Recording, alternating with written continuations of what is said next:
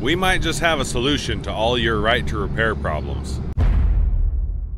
So I know some of you out there have commented on a few of our past videos about having the right to repair your own equipment. And I know John Deere has come up as a pretty big topic where they don't want to sell you their software. And if you do get some software, it costs thousands and thousands of dollars to get the software and all this stuff to try and scan your tractor and fix it and figure out what's wrong with it, to do DPF regens. Well, right here we have the ANCEL all system truck scanner, and this thing can scan pretty much, I mean, I'm not going to say everything, but it can do a lot of equipment. A lot of pickups, a lot of trucks, a lot of tractors, a lot of loaders, and all sorts of just different heavy equipment. So we have it right here. We have a tractor right here. This is the rake tractor, and we've just been out raking some hay, and this tractor likes to throw codes. And I guess it threw a code that it usually always throws that we don't really know what it's supposed to be for or how to do. So we're gonna go plug this in, and we're gonna see what it says and if it can read the code, if it can clear the code. We're gonna do some tests on it, and we're gonna climb up here and we're gonna unbox this thing. Okay, let's open this thing up and see what we got. So the user's manual, how to run everything and how to use it. We will be looking at this because yeah, I've never run this thing before, so we're gonna test it out and see, but you definitely want to use this so you know how to run the thing. And then let's see, we have, so this is all of the different connections. Let's open this up. So these are all the connections that it comes with, and it comes with a bunch of them. So, and I just dropped one.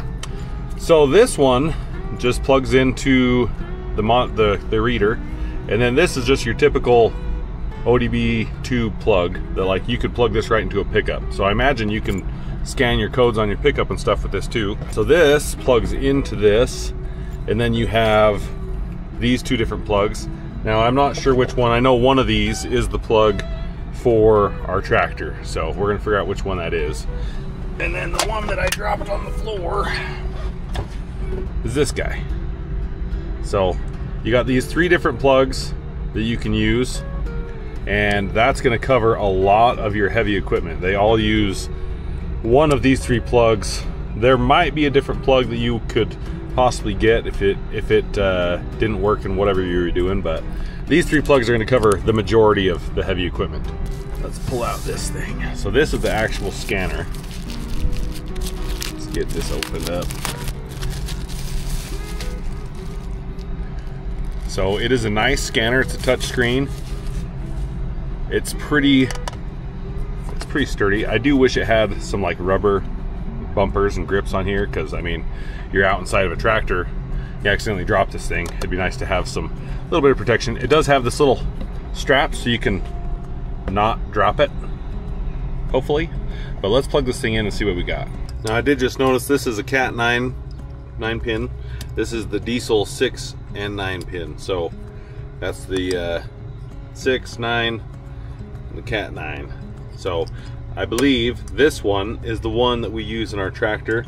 The plug is right here, so we're going to plug it in and get this thing going. Just take this plug that comes with it and plug this one into this one, and then you can take this and just make sure you get it the right orientation, plug it right in right there, and then this just plugs into the top right here. Thread these little dillies in. Look, it's already powering up, so it already knows. And it does have this right here, which is, I think it's for external power source if you don't have power to your engine or whatever, but we're powering up. Now I'm just looking through the manual right here, but it shows it plugged into different semi trucks and stuff. Just all different styles of plugs, and shows you what all the different things are that it can do and how to use it, all the different functions and how to use this thing. So it does give you a nice comprehensive manual on how to run and operate this thing. All right, I'm just gonna apologize in advance for the reflection of me in the screen.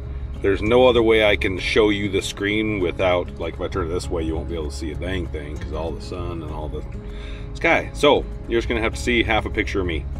All right, so in here, we are in a John Deere, but I mean, they have Volvo, Komatsu, John Deere, Caterpillar, Bobcat, Case, Hitachi, Yanmar, and DPF. So if you want to do a DPF regen, I know that's one thing that a lot of people have had problems with, is like your tractor, this thing, but if you have a new enough one that has DPF, this one doesn't have a DPF on it, but if it needs to do a forced regen, it'll put you in limp mode and you can't do anything. So with this, you can go DPF, you can pick your machine, and you can actually reset your DPF and do a regen and everything, and do a forced regen, all that, and get it out of limp mode and get it going again, which is kind of nice. We're gonna go in here to John Deere, because I know that this tractor has been throwing some codes, so we're gonna go into diagnostic mode, manual selection. This is a John Deere, and they have also, I mean, so many different things in here: loaders, backhoes, combines, headers, so excavators, cotton harvesting, compact loader. They have so many different things that you can select in here. So you just need to find your machine. Tractors.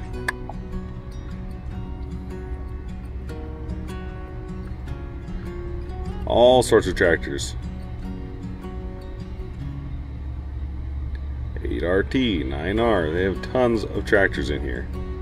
Let's go search models. So this is 8330. Let's go 8330, confirm. So 8330 John Deere, subcategory tractors, data available, yes. 8330T, no, this is not the T, this is 8330. Let's go in here. This is our tractor, that's the one we've got. So let's connect. But you can see that there's so many, I've never seen a scanner that can do so many different engines, so many different machines as this one. So now it's connecting to the model. It does take a minute to connect. All right, we're connected. So now you can see all the different things in here that we're connected to. So you have all your different systems in here that it can see. Let's just hit Smart Scan. So you can start to see, as it's scanning, the different faults. 2 faults on that one, 2 faults on that one. So the ones that are good, it says passed. The CCU, 2 faults, two faults on that one. So this tractor throws a lot of codes. It's got almost 9,000 hours on it, but it throws a lot of codes in here. Now let's go up to the one I know has been throwing lots of codes, is this one. This is the code Diagnose. Okay, so now it's telling me these are the 2 codes that it throws the most, and it's telling you what they are. So the top one is a fan speed code. The bottom one is engine injector cylinder number 6 speed. Click the diagnosis button. So here we go. These are count 3. Yeah, it throws that code a lot. So fan speed, valid but below normal operating range, moderate severity level. And this one, the engine's injector cylinder number 6, mechanical system not responding, right of adjustment. So these are the 2 codes that it throws constantly, and it doesn't change how the machine runs. So we're just going to go erase fault code. You sure want to clear it? Here, let's go back and see what else we can do. Oh, you can do live data, so you can actually start it and get live data of all the different sensors and stuff. So before I clear this, I want to go back and see, because I didn't even know about this one. This one's never thrown a code that I know. Okay. Yep, it has. I remember this one. So operator not seated during reverse command. Okay. Multiple reverser switches conflict. So yeah, basically this code pops up if you don't put this little lever over here all the way in park, and it sits there, then it thinks there's something wrong and it throws a code. So yep, I do remember those codes. So we're just gonna go back. Let's make sure there aren't any other codes that we need to worry about. All right, there's a couple more here. Hydraulic temperature hot, yes, okay. This one, it's cool that it keeps all these codes that I can go in and read them. So hydraulic oil filter restriction sensor bypassed over 1500 RPM. So this code gets thrown a lot, and we're not even quite sure why. I think it's the sensor. When the hydraulic on this tractor is just running constantly, it likes to throw this code, and sometimes it does, sometimes it doesn't. Doesn't really affect it, and we've replaced the filters and done all the things, so I think it's just a bad sensor. None of these codes are codes that are going to cause something to not work. Look, there's a one key eraser. Let's just erase all the codes. Now it says it's scanning, so I should be going through and erasing the codes. There we go. So now it's erasing the codes that have been thrown on all these things.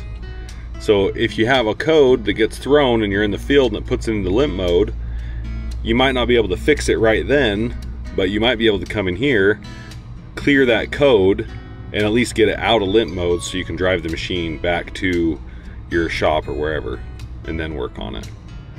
Okay, so now all the codes on this tractor are cleared.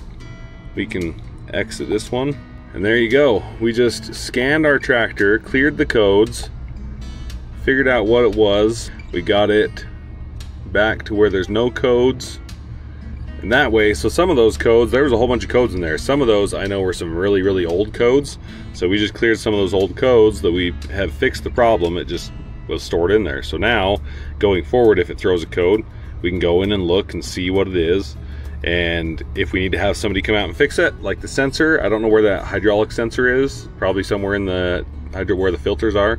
We can have somebody come out and fix it, but at least we can clear the code and get it back going again pretty easily. And this tractor, that hydraulic code has put this tractor into limp mode before, so it's nice that we can get that out of the way. Now this is one of very few code readers that you can actually find for heavy equipment. There aren't very many companies out there that actually make one of these. And it's nice that they have gone in and made it to where you can use it on pretty much any engine. Now, not all engines, not everything's on there. I'm sure there's some stuff missing, but you can connect this and you can digitally download new things and new updates on there. And if you want to make sure that it does work on your equipment, you can reach out to ANCEL and they can answer all your questions as far as connecting to which equipment you have. I sent them a list of all of the tractors and all of the stuff that we have here on the farm, and they said this will work on all of it. So it's nice that we have one thing that can connect to all of our machines and keep all of them up and running and make sure that we can scan them and figure out what's wrong. But anymore these days, something like this is probably got to be an essential on either a farm or a construction operation, or if you just have a whole bunch of equipment that you use all the time. Something like this is invaluable because you can actually go in and figure out what the code is, what you could possibly do to fix it. You can clear the codes, and you can do DPF forced regens. So you can go in, and on a lot of new equipment you have to do the regens. If you have to call out the dealer to come do the regen, well, that can cost a lot of money. So this, you can pick this up for under 500 bucks, and if you use our code Rocky30, you can get $30 off this thing. And I'll put the link down in the description below to where you can go find that. So for as far as right to repair, now you have a way that you can go in and scan all your stuff. You don't need John Deere's software or Caterpillar software. You can buy this for under 500 bucks and you can go and scan your own machines and clear the codes and figure out what's wrong and possibly be able to fix it. But thanks again for ANCEL for sending this to me. It will be definitely a valuable piece of equipment on our farm anytime we have a code. We do have a few tractors that have DPF, so we've had regen problems before, and now we can go in and we can do our own regens on those. Right now we have a case loader that has a code, and it's just blinking light on the front. We don't know, it doesn't tell us what the code is.